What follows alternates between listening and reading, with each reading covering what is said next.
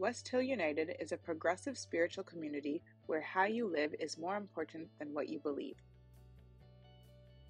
West Hill United is a people, a place, an idea.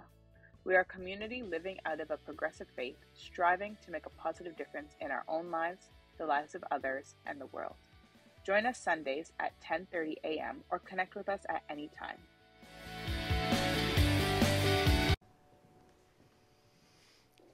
Thank you, Babette and everyone, for singing in, and thank you, Mike, for your heartfelt TED Talk. Dr. Brené Brown, who was the creator of the video that you saw last week on the session on empathy, and she is also the writer of today's readings.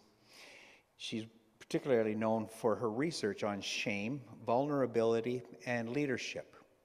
And she's also known for having one of the most widely watched TED Talks. I know she also does a podcast because I often hear Anne, I recognize Brené's voice because Anne's got that podcast on almost every week anyway, somewhere in the house. So these are Brené Brown's words on empathy. Empathy is a choice, and it's a vulnerable one. She goes on to say, empathy has no script. There is no right way or wrong way to do it. It's simply listening, holding space, withholding judgment, and emotionally connecting and communicating that incredibly healing message of, you are not alone. It's compassion that helps us make the connection with others, helps us mend relationships and move forward while also fostering emotional intelligence and well-being. Compassion takes empathy one step further because it harbors a desire for all people to be free from suffering, and it's imbued with a desire to help. In the following passages, she reveals how she connects empathy and compassion with the healing from shame and how it is all dependent on our willingness to be vulnerable. We desperately don't want to experience shame, and we're not really willing to talk about it. Yet the only way to resolve shame is to talk about it. Vulnerability is the core of shame and fear and our struggle for worthiness. But it appears that it is also the birthplace of joy, of creativity, of belonging, of love. If you could put shame in a petri dish, it really only needs 3 ingredients to grow exponentially: secrecy, silence, and judgment. If you put the same amount of shame in a petri dish and douse it with empathy, it can't survive. Vulnerability is the source of hope, accountability, and authenticity. If we want greater clarity in our purpose or deeper and more meaningful spiritual lives, vulnerability is the path, offered as wisdom for the journey. May we walk in its light.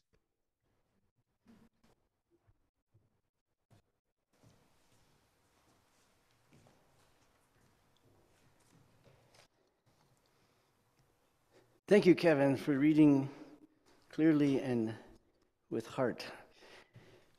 Just want to connect the other part of the heart from what Mike was sharing with us, and the idea was empathy last week.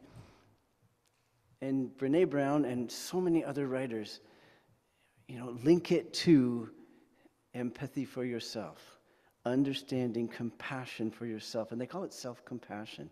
And there's a whole bunch of writing that says, no, you've got to be hard on yourself, you've got to be able to criticize yourself. And the other researchers say, yes, absolutely, but if you don't do it from a place of compassion for yourself, you'll never move on to something healthier. So self-compassion is being empathic, is understanding, is noticing yourself. Very hard to do because you're in it, but noticing yourself the same way you'd notice a friend who was going through something. And you wonder, what are they going through? I want to care about that. So noticing that yourself is going through something, noticing that I am experiencing something, I'm noticing that I'm experiencing, and I'm embracing that. And the best reason I can embrace myself, no matter how difficult, no matter how I've let myself down, I've let someone else down, I know that I'm part of this great big human family, and every single other one in the family has done very much the same thing. That's where we're broken and healing all the time. So I'm part of this big family. I'll embrace myself and then find the bridge to the next part of my life. One of the places that empathy for self and others takes place is in my workplace, which is long-term care. And I'm just... 2 books have been put out about managing the journey of either you in long-term care, and remember, long-term care where I work is age 18 and up. We have people in their 30s, in their 40s, in their 50s in long-term care. And one book is called Managing the Emotional Journey of Long-Term Care, whether it's you or the one you love. And the book was followed by this. I don't know if you can see it, but Recipe for Empathy. Without the empathy, you'll never get through that journey. I have a coworker. I hadn't seen her for a long time because she was off. She came back, and we had a huddle together about a really gnarly situation. She handled it really beautifully, as she always does. And we talked after because I knew that she had had a heart attack, and she's in her 40s. And it completely surprised her, no symptom beforehand, and she had this heart attack. She describes it in the shock that she was having as she was having it, and then the diagnosis. And she told me about, and maybe you've had this, or maybe you know someone who has had this, but they unblocked a 98% blocked artery in her through her wrist. So the doctor says the only pain you're going to feel here is the prick of the needle going in. And so in it went for her wrist. Now this is her name is Tammy, and she's happy for me to share this. The prick went in, and she said, I felt something moving up my arm. I felt it moving up my arm. It's strange, she has to be awake, right? Don't know why, don't remember why, but she had to be awake.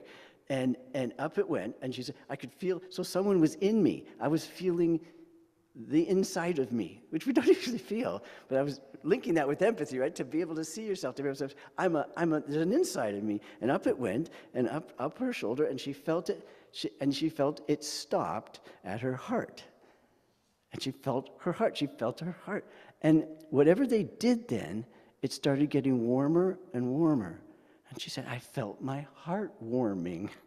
I felt my heart warming. She said, everyone should have this experience of feeling your heart getting warmer and warmer. I thought that would be a really good thing to have on hand when you're with someone you really have difficulties with. You could just put it in your arm, and then all of a sudden you'd be feeling much more likely to do some good with that. So I wanted to extend from last week. We showed those 4 pictures by Tyree Nichols, who's no longer with us in such a tragedy, of bridges. And so Glenn has outfitted me with a foot pedal here, and it will change the slide. Yes? Okay. So I have put some bridges together for you to look at, and we're just going to mention them as starting from wherever you are and using empathy and care for yourself and for the other as you cross over to something new, something different. Now, some bridges are very easy. So that's my first picture. I don't see the screen. I don't need to as long, there, no, I do now. I have good peripheral vision. Okay, some bridges you'll have to cross are familiar to you. Is that a familiar bridge? That goes from the Eaton Center to the Bay in downtown Toronto. That's a familiar bridge. If you have to do something, you got to do it, but it's fairly familiar. That would be a familiar bridge.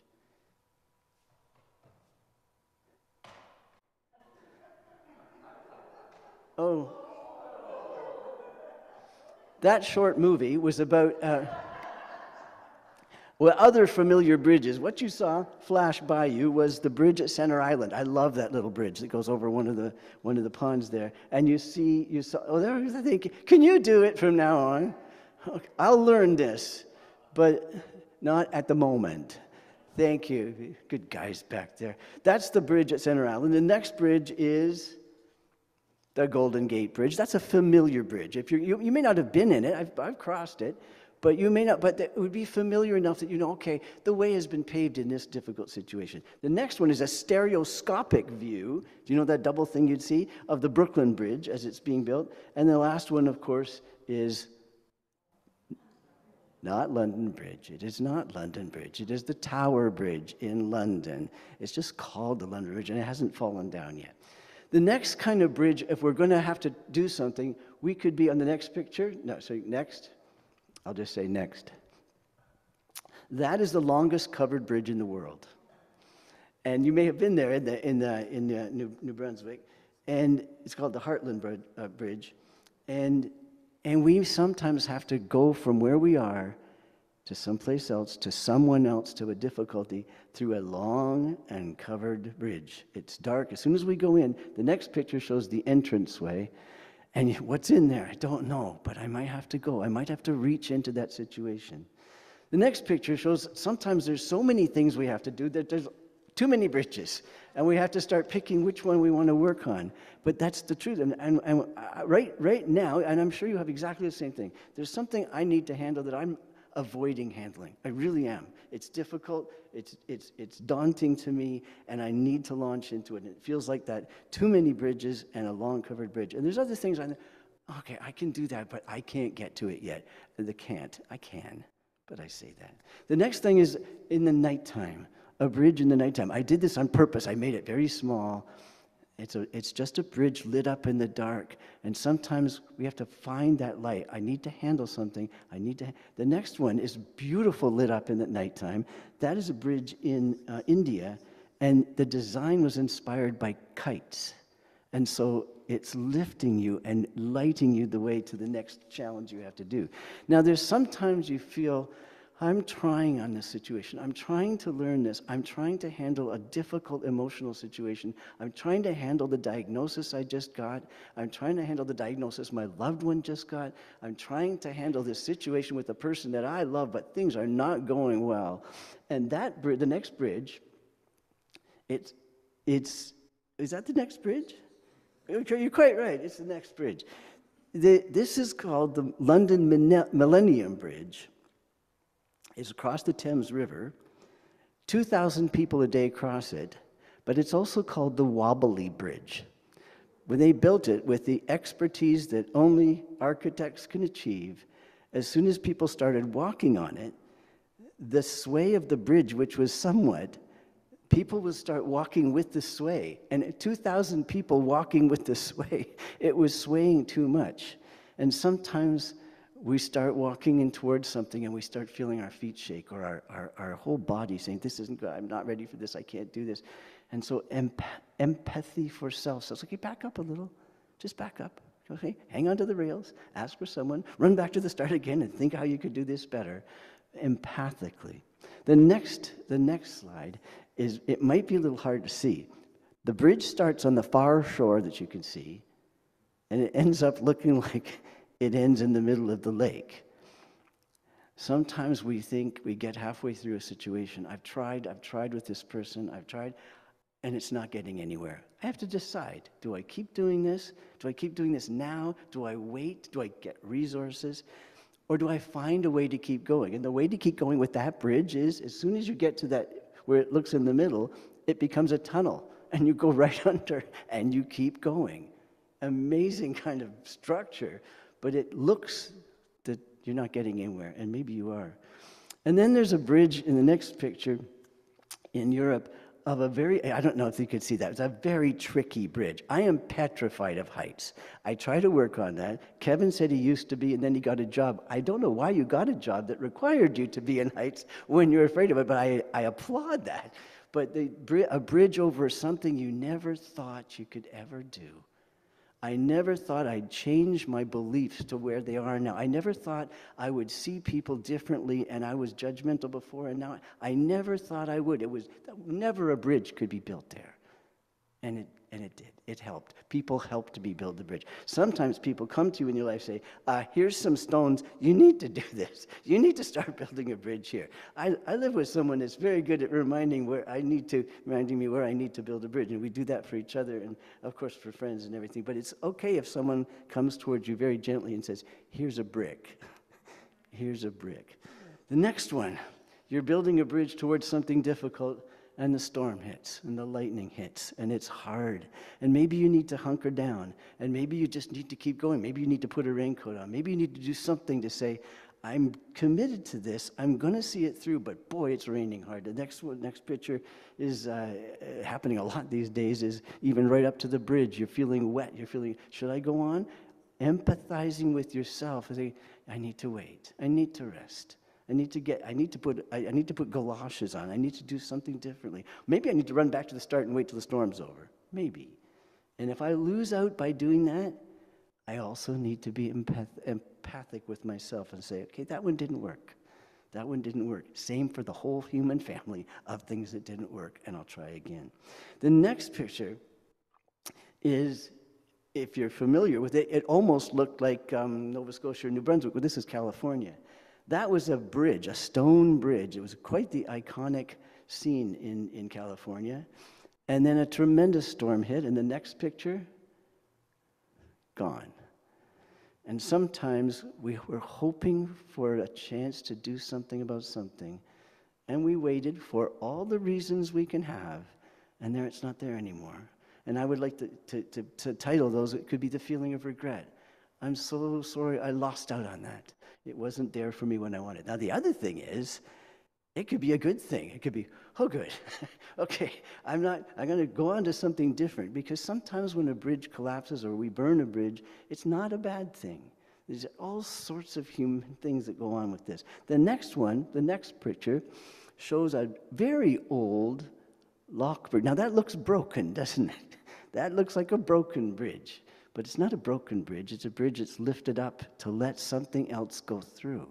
Now, sometimes that's a big interruption for you. I didn't want that to happen. I didn't want it to stop now and let something else happen. Fair. But it also could be you lift up and you think, oh, I'm actually now seeing my way differently because of something that got added to it. So that flexibility that says, I'll notice how I'm feeling and I'll embrace it because I'm part of the human family, and then I'll go on. I love this next. I think I would have been scared if I came across this one at night. For those of you that maybe are on a phone, this is a bridge being held up by somebody. A concrete hand has been built to hold it. I love that picture because I could do it two ways. I could say, to someone else, I'll help. Let me hold you, the bridge a bit while you do. I got some ideas that might help you. I got some ideas that might drive you crazy, and you'll ask me to stop, but I'm here.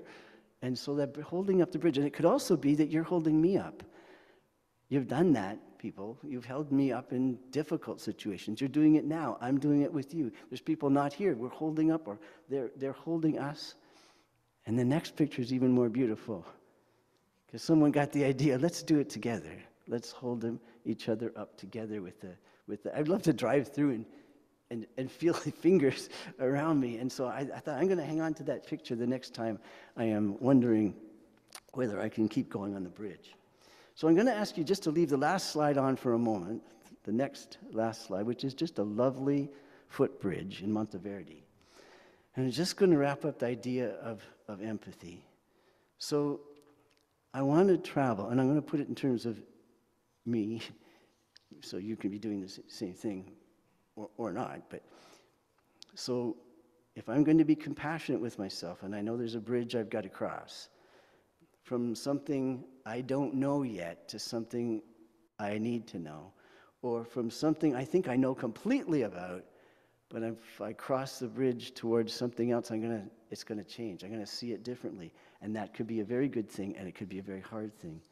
or it's a bridge, something I've wanted to do and I've always chickened out on myself, or I've neglected, or I push it back. I procrastinate. I procrastinate like a genius.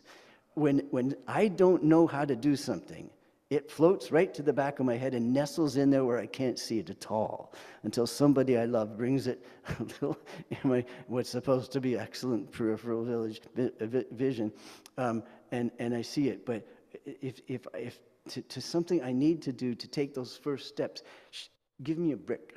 Come alongside me and give me a brick, and then ask, who can I ask to stand with me at the front when I don't even built the bridge yet? Who can I ask to stand with me and say, could you just stand with me? I got to do this. I might not even tell you what it is. It might be so personal I can't tell you, but I'm going through something. I want you to stand with me. And then I'll start walking, and I'll turn back and say, you still there? You're still there? Okay, you're still there. And keep walking, and I might not turn back. I might just keep going.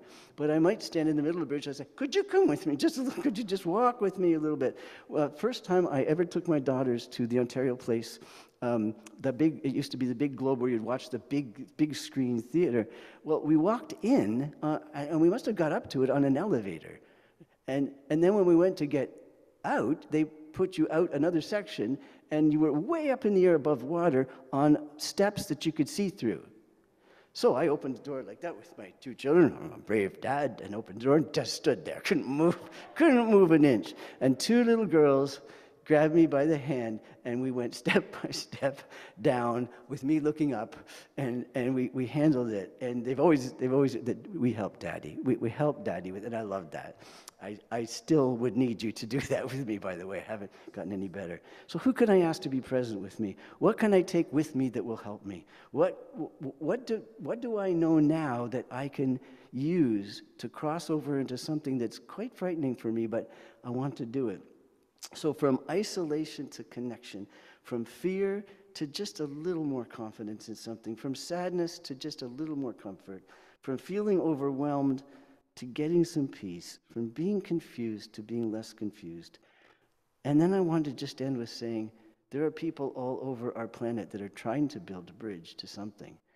And whereas my basic needs are met, so I'm looking to build bridges that are for relationships or for work, professional, for skills. But there are people wanting to build a bridge to food.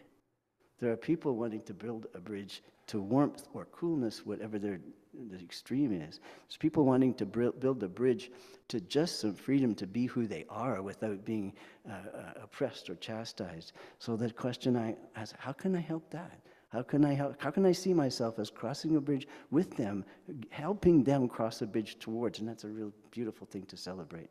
So empathy, Brene Brown's words, bore into my heart this week about building a bridge towards, with you, with those that I work with those that I love, to be someplace different, more healthy, more stronger, more able to handle things than I was before. So bridge. Bye-bye. Become a sustaining champion of West Hill United's work by committing to an automatic monthly donation. Learn more or donate now through Canada Helps.